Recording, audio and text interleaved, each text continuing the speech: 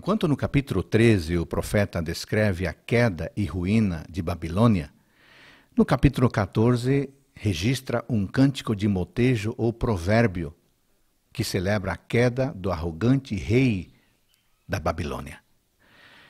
Os versos 1 ao 4, primeira parte, apresentam palavras de esperança para Israel. Embora a falta de confiança de Israel em Deus o levara para o exílio em Babilônia, ou levaria para o exílio em Babilônia, todavia Deus não abandonaria o seu povo. Há um possível paralelo com o Êxodo, na medida que Deus novamente lembrará do seu povo, aliviando sua dor, aliviando a perturbação.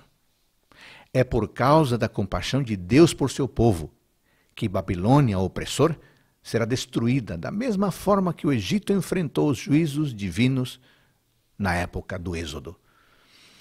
Os versos 4, segunda parte, até o 21, retratam o hino triunfal sobre a queda do rei da Babilônia. Há concordância geral de que esse é um dos poemas hebraicos mais excelentes do Antigo Testamento. Ele é dividido em 4 estrofes de extensão similar, onde cada uma descreve uma cena diferente. A primeira, do 4 a 8, lida com o alívio que a terra experimenta por causa da eliminação do tirano. A atitude de cantar diante do livramento divino é um aspecto especial do livro de Isaías. Alguns comentaristas têm ressaltado as ocorrências que aparecem na segunda parte do livro, capítulo 44. Isso também acontece em outras partes da Bíblia.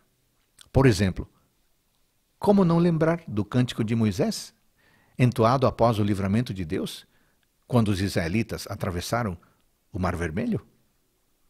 Como não lembrar de Apocalipse 15, quando os salvos atravessarão o mar de angústia e chegarão à margem do mar de vidro perante o trono de Deus, onde alegremente cantarão o cântico do Cordeiro? Grandes e maravilhosas são as tuas obras, Senhor Deus Todo-Poderoso.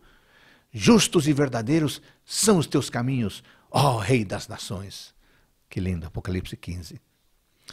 A segunda estrofe, versos 9 a 11, fala metaforicamente do espanto no Sheol, na sepultura, quando os mortos descobrem que até mesmo esse homem é mortal.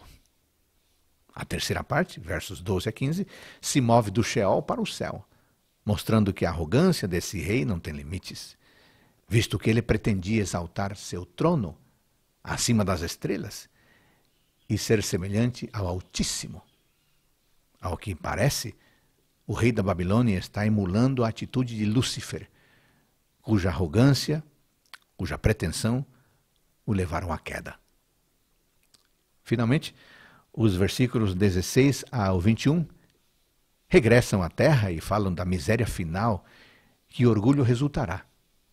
A negação de uma sepultura decente e a destruição de seus descendentes do rei da Babilônia. Em vez de elevar-se às alturas, o monarca arrogante caiu nas maiores profundezas. Amigos, esse é o destino de todos aqueles que pretendem tomar o lugar de Deus. Pois todo aquele que a si mesmo se exaltar será humilhado, e todo aquele que a si mesmo se humilhar será exaltado, diz Mateus 23, 12.